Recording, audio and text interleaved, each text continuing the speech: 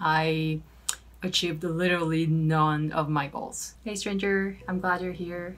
Today I'd like to help you look at your goals from a different perspective to manifest your dream life more easily. And to do that, I need you to get familiar with the term end goal. So what is an end goal? And this is just my definition of an end goal. Let's say I asked you to tell me something that you really want to achieve in your life right now. And let's say you said, I want a better career. Then I'm going to ask you again, why do you want a better career?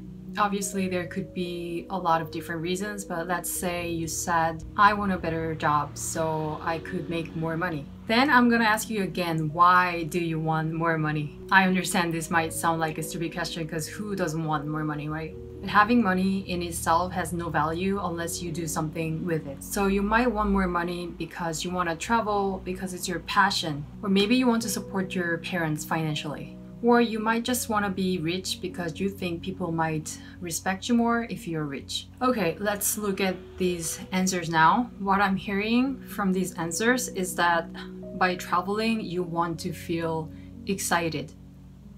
By supporting your parents, you want to make them happy.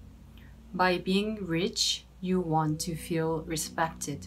See where I'm getting here? Now we found your end goals. When you go all the way down to the feelings, I can ask you, why do you want that anymore?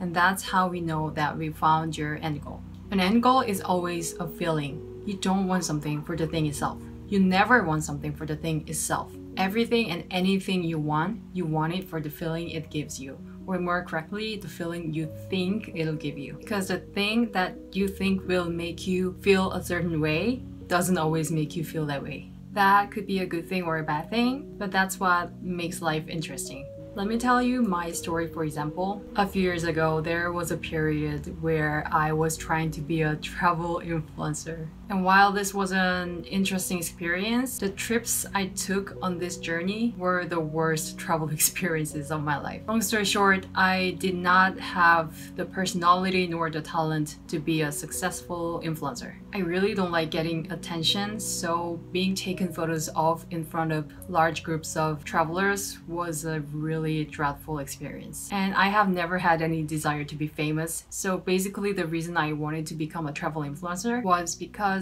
first, I wanted to become a digital nomad. And second, I like expressing myself in a creative way. And also because I like taking pictures. Now, the last two are already end goals because they are about the way they make me feel. But let's go deeper with the first one. Why did I want to become a digital nomad? So for the longest time, this was the ideal image of my life. I love being near water, so I wanted a job that would allow me to sit at the beach, work on my laptop, sipping on the cocktail. You get the whole picture. And I wanted more flexibility on my hours, and I wanted to have a lot of free time so that I could enjoy life more. And now this is the interesting part. My life looks nothing like I planned it, and I achieved literally none of my goals. Somehow I am pretty close to living my dream life. So this is what I do now. I work part-time as a waitress at a restaurant.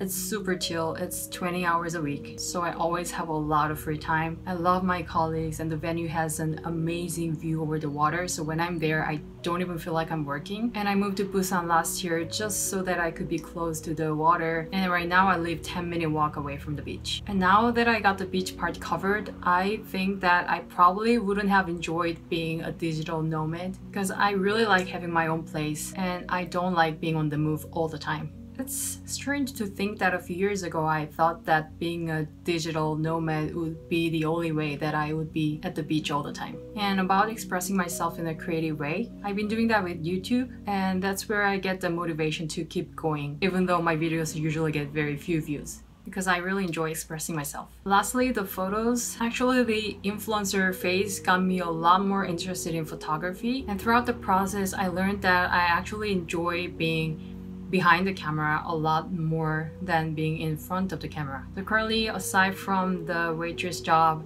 I'm also a part-time portrait photographer. I've only recently started getting paid gigs, and I like it okay. It's not the perfect job for me, but we'll see where it goes. So there are two lessons we can learn from my experience. First, there is more than one way to manifest your ideal life.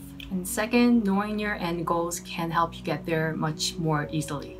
Alright, disclaimer, I still have no idea what I want to do career-wise, and I'm 31. At this point, I don't really see the point because I change my mind so quickly when it comes to a job. But one thing I know for sure is that all my 20s, it's not a certain job that I've been chasing, but it's a lifestyle that I've been chasing. And right now I'm pretty content with my lifestyle, and I do a lot of things every day that makes me feel good and happy, which brings me to my next point. I'm going to give you 1 minute to find your own end goal. Just choose one thing that you want to achieve in your life right now and ask yourself, why do I want that, as many times as you need until you get the answer, because I want to feel blank. I give you 1 minute.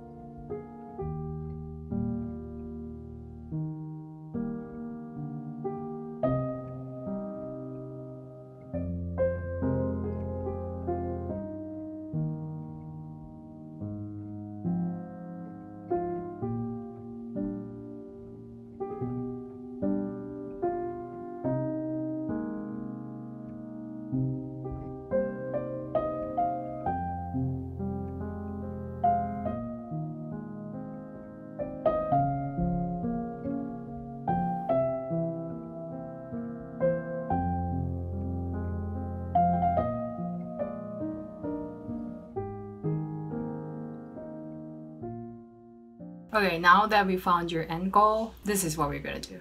We are going to ask reverse questions. Ask yourself, what experiences bring me this feeling? Because it's not just that one thing that you started with that can bring you those feelings. There are other things than traveling that can make you feel excited. There are other things than giving your parents money that can make them feel happy. There are other things than being rich that can make you feel more respected. And just start doing those things, starting with the easy ones. Even if you're someone who has a very high standard for happiness, I'm sure there are a couple things that you can do with very little effort and money. A lot of us have been conditioned to believe that happiness and success require a lot of hard work. But I'm here to tell you it's perfectly okay to be happy with having seemingly very little in your life. I almost feel guilty about how content I feel with my current life situation, and that's because I've been brainwashed by media and society to believe that